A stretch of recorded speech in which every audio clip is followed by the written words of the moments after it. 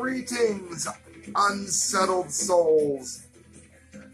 Welcome to The Correct Views, Sam Di Gangi doing political commentary for the Media Speaks. You might know me from Blasting News. Hate when it does that. You might know me from Blasting News. You might know me from WitsNews. The new WitsNews article went up a few days ago, and it was about Kamala Harris, so go to witsnews.com to find that out. Greg Holinsky, greetings, my friend, and Matt. I want to mention particularly to Greg, who is going to probably be, he'll know who this is. He'll be doing imitations of this person by his computer in a moment. I have full press passes to attend King Diamond on November 23rd. And somewhere Greg is going, "Hoo-rah!" Yes, I'm going to be, I got full press passes. I've got, I'm probably going to be one of the lucky schmucks with a laminate. I'm not scheduled to meet any of them, but we'll see how that goes as it progresses. But yes, I will be doing that. I am also playing keyboards with green jello in November. I think it's the 15th. I'll have to look again. But, if you're on Facebook, it's my image right now. I'm going to be playing keyboards with green jello in November. I think it's like a week before the King Diamond show, and that's going to be at Buzzbin. It's the first time that I have played keyboards on stage in almost a year, which is unheard of for me, but things kind of tanked for a moment, and I got frustrated, but I'm never too frustrated to play with green jello. Let's hear that. All right, friends, you came in for the Dumdies. You want to hear the Dunce Cap of the Month show. If you don't know what this is, if you're new to it, I find the stupidest, the dumbest, hello Judy, the most retarded stories that I can possibly find, and I bring them to you to enjoy, and I mail out a Dunce Cap, all of that. If you wish to help, of course, you can donate at thecorrectviews@hotmail.com. Do that through PayPal. The money you give to me goes towards things like mailing out dunce caps. All right, friends, the Sun. Jihadi Karma, ISIS fighter, killed by drone bomb he was operating after it ran low on battery and flew back and bombed him.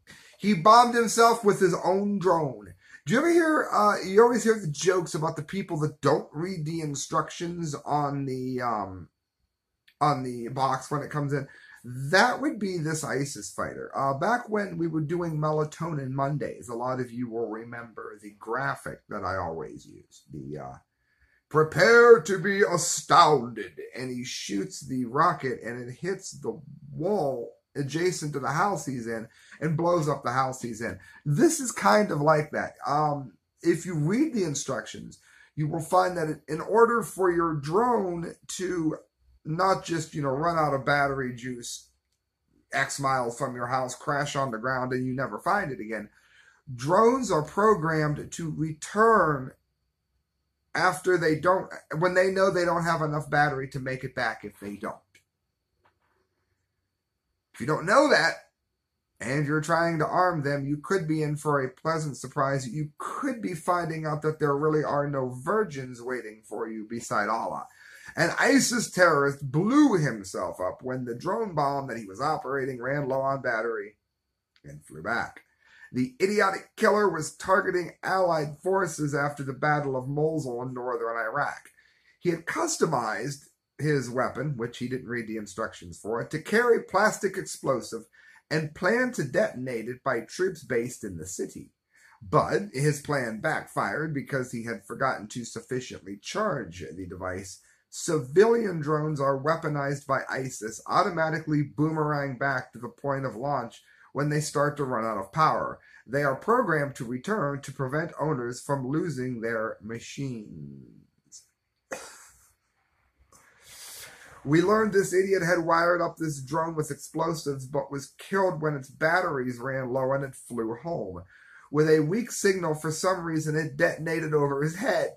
This caused quite a laugh for us, but the drone threat is very real. The fighter killed himself, it says, last year due to his own ineptitude, but is still keeping morale high today.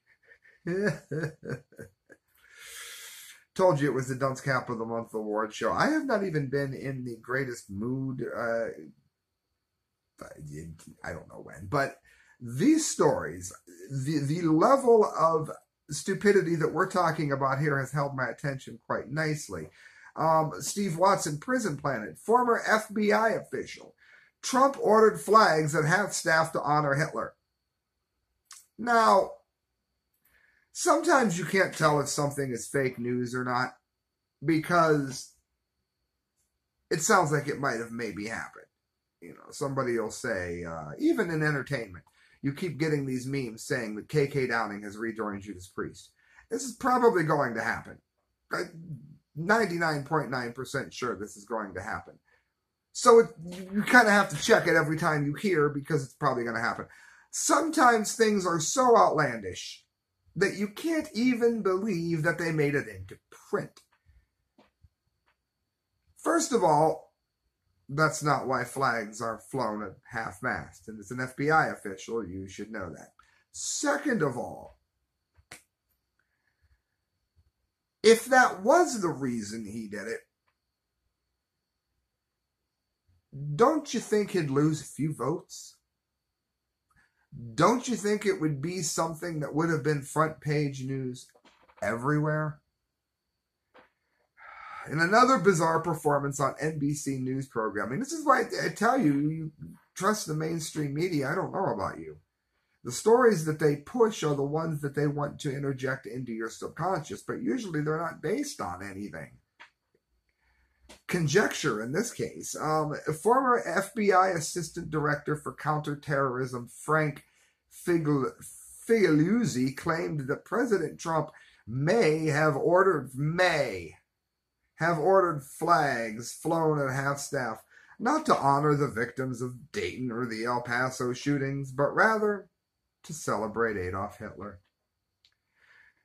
Figliuzzi explaining the reasoning behind this conspiracy theory, claiming that the date that the flag is to be at half-staff until August 8th, which is 888, is a neo-Nazi calling sign because the 8th letter of the alphabet is 8, which stands for Hitler, and the 88 means Heil Hitler.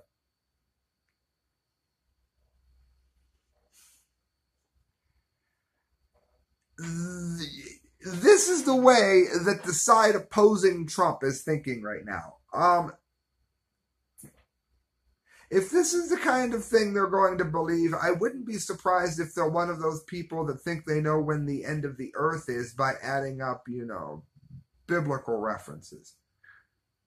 Which is always funny. They're like, well, you could tell because this was Matthew 8 and this was John 9. They didn't have the numbers back then. It's not a hint. It's not a code. You're wrong. Breitbart.com. Taylor Swift has made the show repeatedly. She has to be one of the dullest crayons in the box. Taylor Swift demands equal pay for women's soccer stars. This isn't over yet. Now, why is it stupid? Did I suddenly decide that I hated women? No. Let's look at what they're getting paid. Pop superstar, why, by the way? She's wretched. Her voice is terrible. It's not as bad as Beyonce, but it's bad.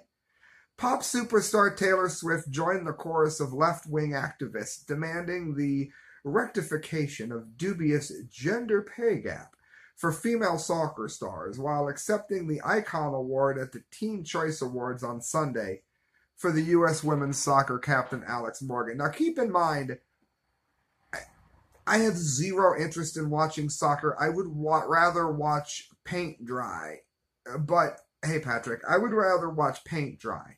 However, if I was going to watch soccer, I would not watch soccer from a team that was beaten by a 14-year-old soccer team. But I should say a soccer team full of 14-year-olds. Yes, the great U.S. women's soccer team was beaten by 14-year-old boys. So I respect what they're doing. I don't wish to censor what they're doing. I wish them all the success that they have earned and that they got.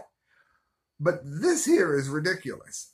First, I want to talk about Alex Morgan. Taylor Swift began repeating the false assertion that women players are underpaid, despite the fact that they bring in significantly less revenue than their male counterparts. In other words, not that many people are watching. That's like saying that I deserve as much money for doing this show as Rush Limbaugh gets.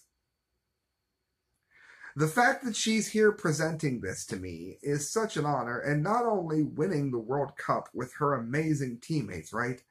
While they were winning the World Cup, they were also taking a historic stand in terms of gender equality and the new gender pay gap. Please, please, please support her and her teammates, because this isn't over yet. It's not resolved. Nobody's watching, so you're not making anything.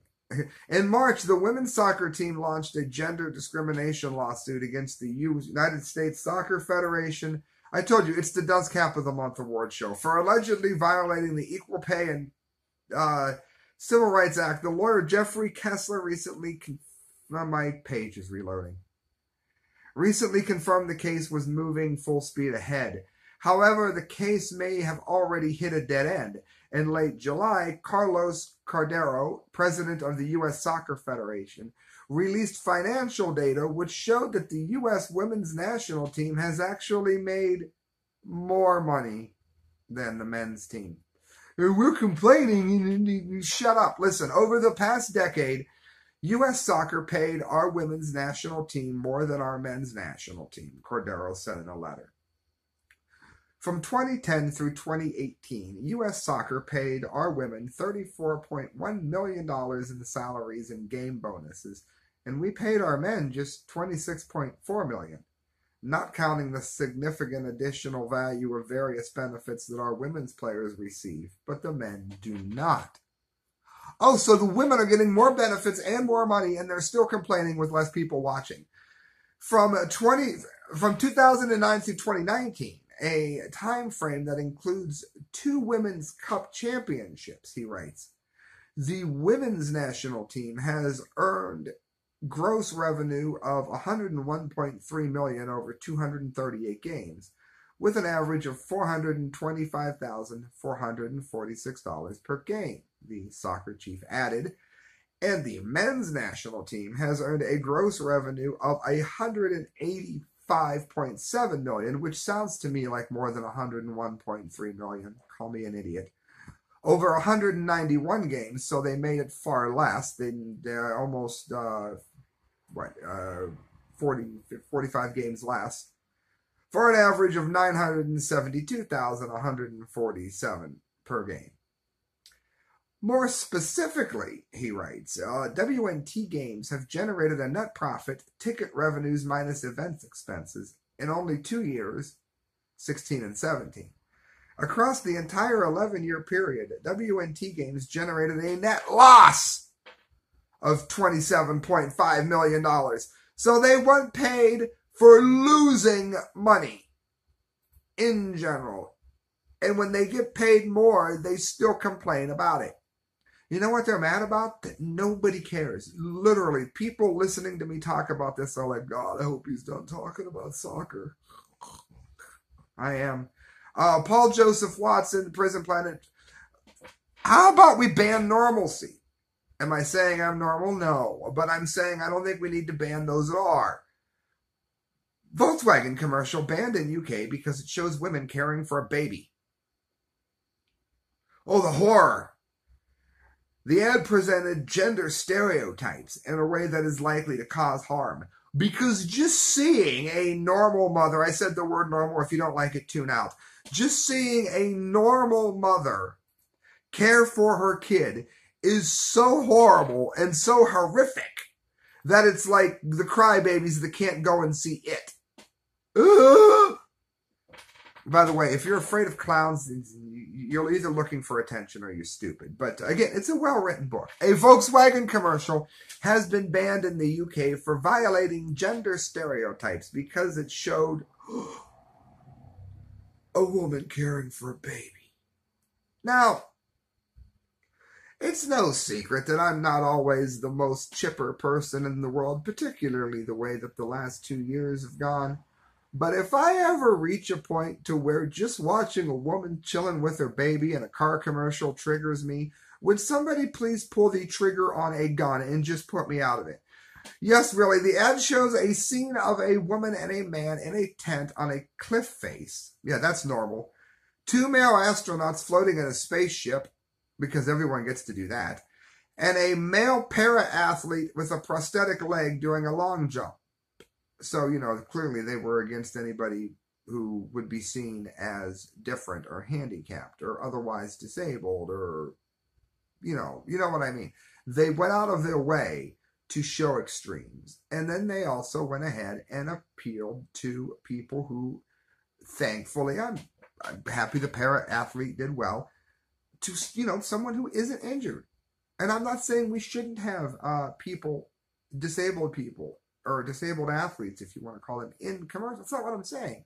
I'm saying is, it's not traumatic to anybody with a prosthetic leg to see somebody feeding a baby. Have you lost our minds? At the end of the clip, a woman is seen on a bench next to a pram. It's PJ Dub, a baby buggy. The commercial was banned by the UK Advertising Standard Authority after just 3 people complained, with the ASA asserting that it violated gender stereotype rules. So you're not even allowed to see a heterosexual couple anymore. You're not allowed to even see them. But if it's some guy giving birth through his penis, it'll be the main focus of the ad. You won't even see the car. You'll just see the penis. By juxtaposing images of men in extraordinary environments and carrying out adventurous activities with women who appeared passive or engaged in a stereotypical caregiving role, we considered the ad directly contrasted. So because it wasn't the woman astronaut and the guy feeding the baby, they banned the ad. This is the kind of thing that is going to get Trump elected once again.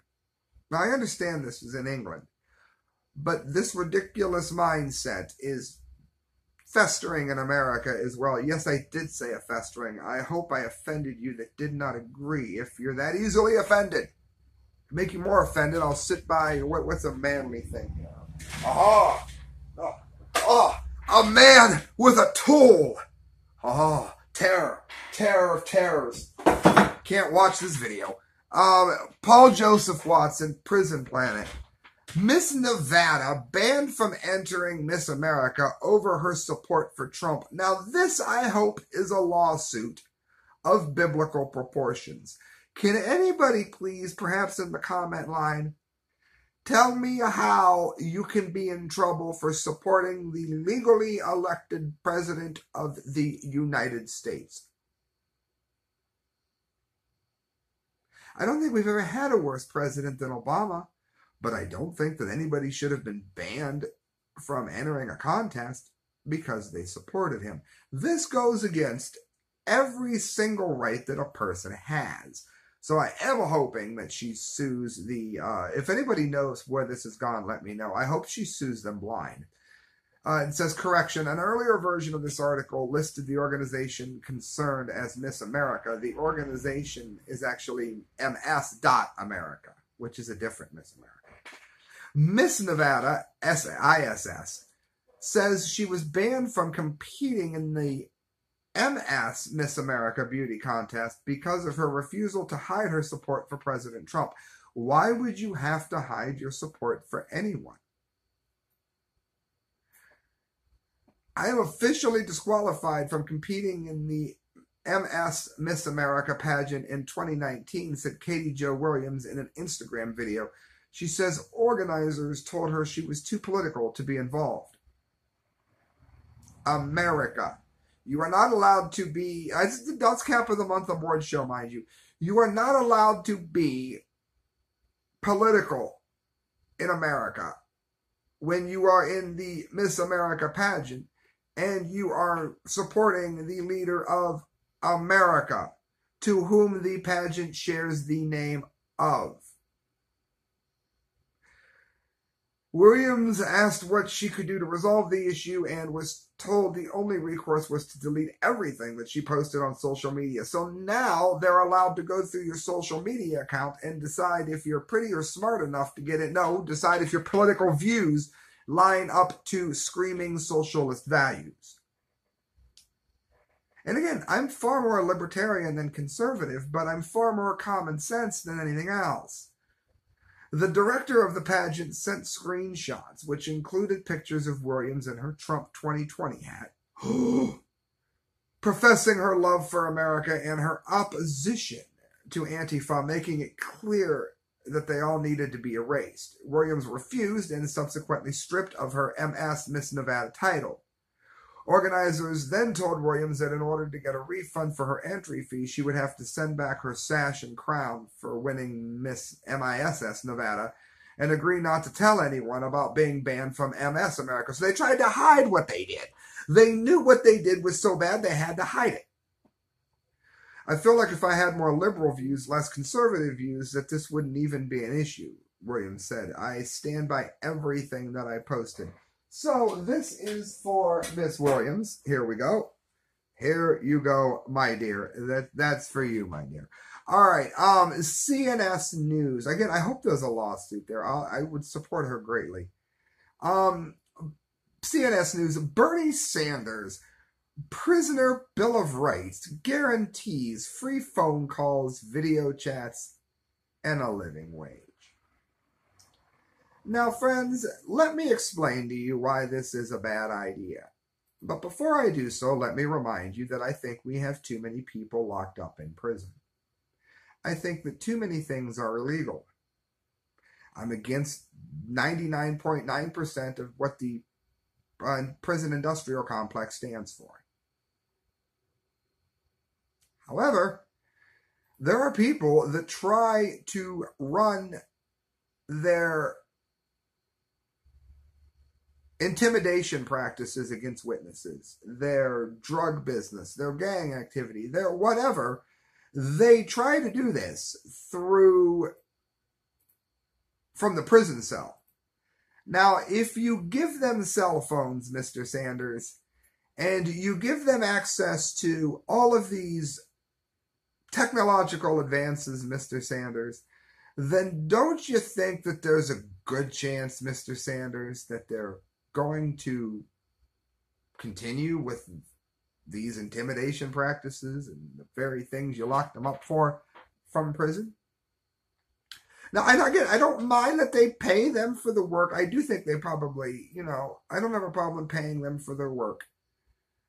Depending on how much they're already costing the state, that's up for each state to decide. That's why we're called the United States, which is another reason that Bernie should stay out of it. Come to think of it, he should stay out of the White House. He shouldn't even be allowed to visit. Listen to this, Breitbart.com. Note, might be Nolte. New York Times, Brett Stevens threatens man's job for calling him a bedbug. Now, I don't know about you, but I expediently went to his Twitter page and said, hello, bedbug. I could not resist the opportunity. Now, it's funny because I do want to say this. I don't know if any of you listening to this have ever suffered through the hell that is known as bedbug infestation. But those of us who have lived in the city have been through it a time or two. My mother had to move out of her house for 2 years to get rid of them. And this was, she was 67, 68 years old. My parents got them. My dad died in 12, my mom in 14. Side note here for regular listeners. They didn't go anywhere. You know what I mean? They didn't do anything. They went to Walmart. They called taxis to go out to eat. That's the only place they could have gotten them from. Well, they got them. Unless a neighbor brought them over sitting on the porch. Everywhere. And it makes you loathe the creature at a level to which you would never guess. I do have a heads up for anybody that wants to avoid having to get rid of your furniture if you live in a city or an apartment complex. I found that getting a water bed is a great idea because when we had bed bugs, when my parents had them, when we had them, I had to get rid of almost all of my furniture. And then my wife and I bought a water bed because you can take them apart, which is a pain in the ass. But you can take them apart and not have to get rid of your entire bed. But anyway, my point being here is if you've ever suffered a bedbug infestation, then you end up with this hatred of the mere word that you just seethe whenever you think about it. And you can tell that the New York Times has it. And I'm willing to bet not only does the New York Times have bed bugs, but I bet you this hat that Bret Stephens had them in his house. And I'm not cracking on him. They're not attracted to, well, I am cracking on him, but not for this. They're not attracted to filth. They're not attracted to dirt. And you get bed bugs. They're attracted to blood. If you have blood, then you could have bed bugs. I guarantee, I'm telling you, he had them in his house, or still does. And they have created so much misery and unhappiness for him that being called a bed bug was like being called the very devil himself. It was like being called the N-word for a black person. It was seething rage. But it's still funny.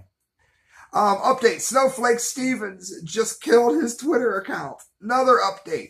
You've got to watch this. Stevens went on MSNBC and basically compared being called a bedbug to the Holocaust and claimed, you're not going to believe this. He CCD'd the man's boss not to harm him professionally, but to make his boss aware that his employee is like Hitler and stuff. He tried to get the man fired for calling him a bedbug. He then invites the guy to his house. I would welcome the opportunity for you to come to my home, meet my wife and kids, talk to me for a few minutes, and then call me a bedbug to my face, the email read in part. That would take some genuine courage and and integrity on your part. I promise to be courageous. Or courteous, excuse me. I promise to be courteous.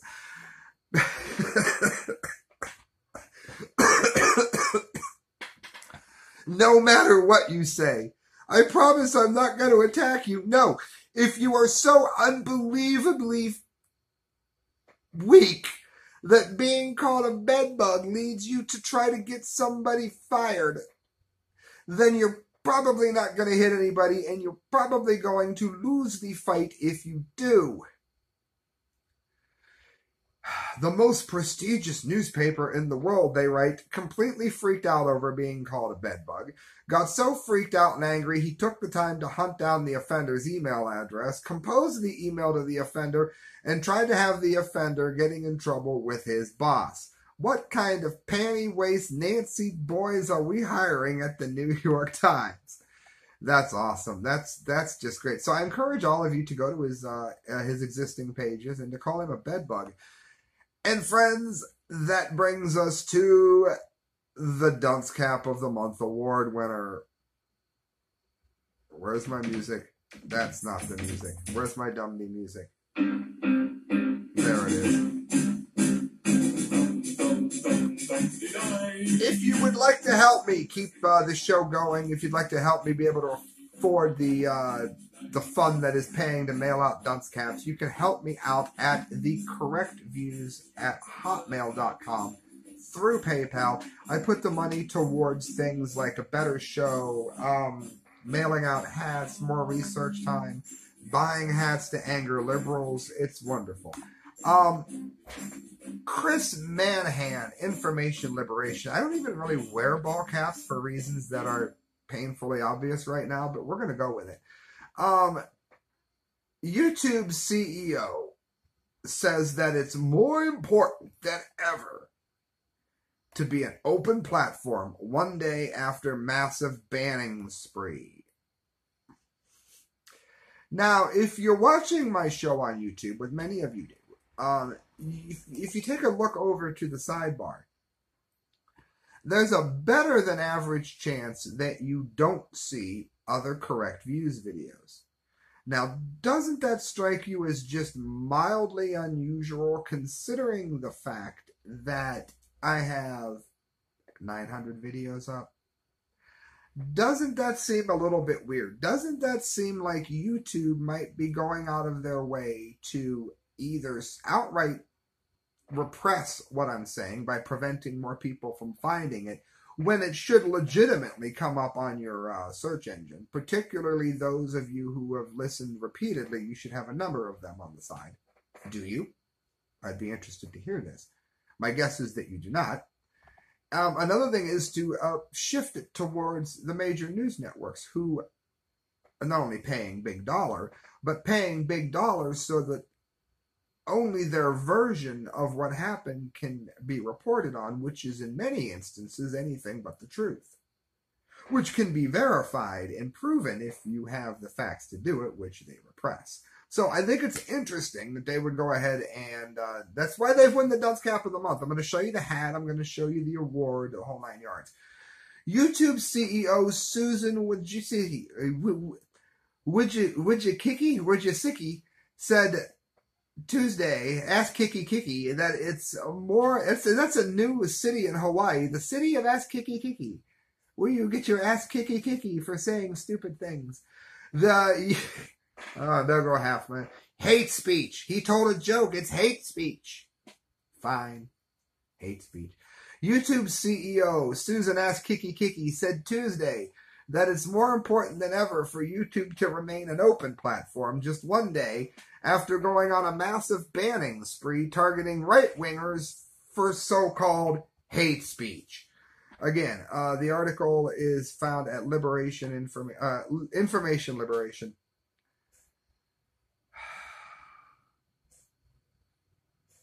It says, according to Vox, the YouTube CEO Susan Ask Kiki says it's more important than ever to let people upload anything they want. That means the video platform is okay with content that is outside the mainstream, controversial, or even offensive. First of all, they ban it. Where do you see Farrakhan? I don't support Farrakhan. I think he's a racist jerk. Where's Farrakhan's videos? I think he should have a right to speak. I don't like him. I think he should have a right to speak. I think if you watch 15 videos on Farrakhan, then you should have Farrakhan in your sidebar. What? Is that nuts? Do you see Alex Jones? Do you see Paul Joseph Watson? Do you see, where's these people then that weren't banned? And then, of course, other people can upload stuff, but they'll make sure that you never see it. So yeah, our platform's open for many of you to upload stuff if we don't like what you see, or what we hear, but we'll make sure that nobody sees it. Amazingly, this is not satire. From Vox. Can the world's largest video company continue to let its 2 billion users upload anything they want, whenever they want? Continue? They haven't allowed that for years! How did people on Vox not mention this? Yes, says the woman who runs the company. In a letter addressed to the creators on YouTube, CEO Susan Ask Kiki says that the platform is committed to remaining open because she thinks the upside of the approach very much outweighs the downside. After everybody was banned that she doesn't like, and everybody else that she doesn't like who isn't banned isn't seen due to their programming. This isn't a new idea, and it's one that Wojcicki, along with people who run other giant tech platforms, say in private all the time. But Ask Kiki is saying it again today as critics are increasingly questioning if it's a philosophy that works for tech companies on a global scale. So Vox, by their little wording there, is encouraging the banning and saying that Miss Ask Kiki here is too far to the right, even though she bans everybody that's not a raging socialist. You see how creepy that is? For Vox, she hasn't gone far enough. For anybody that's read the Constitution, she's one of the most repressively powerful people in the country. I believe preserving an open platform is more important than ever, she writes in a quarterly note aimed at YouTube's most ardent users who upload videos on the site for fun and profit. What profit? Nobody can see the video. Ask Milo. While the note is usually dedicated to celebrating YouTube's wide swath of creators, this one spends most of the time defending the idea that YouTube will continue to keep its doors open to anyone who wants to post about anything on the site. That is provably untrue. It is provably untrue. We're reaching levels of propaganda never before thought possible, the artist writes. So, I'm going to go ahead and show you the hat that I'm sending them. You guys up top, I will move the camera so you can see the award. You guys, I got a heart from somebody. You guys on YouTube, I am going to have to post the award in the comment line. All right, guys, here we go. This is what's being mailed. These are remarkably expensive to mail out, by the way. DUNCE. Here we have a fun, I like my artwork there. I'm proud of that one. It looks pretty decent. Yeah. Says, how can YouTube support free speech when they ban facts? There's always, there's my my no symbol, like the no smoking. It's sort of one of my calling cards with these hats. There is another gentleman with a great big finger pointing upwards. And he writes, an open platform, you say, and the no smoking signs have the names of Alex Jones, Milo, Paul Joseph Watson, and Farrakhan. The logo of liars, I wrote. And I got one other thing on here, I think, don't I? Oh, yes, a couple things. One of them says, MAGA, by breaking up YouTube. And, and the other thing says, it's a computer. I just drew a laptop. In the name of free speech, we censor people. And I suggested that it's a new YouTube screen idea. Now that is being mailed to them, along with the award that I am going to read to you and then show to you. Up there, and like I said, I'll post it on the comment line for you Facebookers. I don't have a printer. If you would like to donate money for me to buy a printer, thecorrectviews@hotmail.com through PayPal. I would love you. The dunce cap of the month. This dunce cap of the month goes to Susan Wojcicki, not just because she bans factual content and then pretends to present an open platform, but because she is actually doltish enough to think that no one would notice. For failing to understand that we see the lies, this dunce cap was earned. And then, of course, I list the address to the show. And friends, that's the Dunce Cap of the Month Award Show. Thank you very much for listening. Hit share, hit subscribe. You guys want to see the award? I know, there it is. Isn't it beautiful? All right, friends, good night. God bless. Thank you greatly for listening.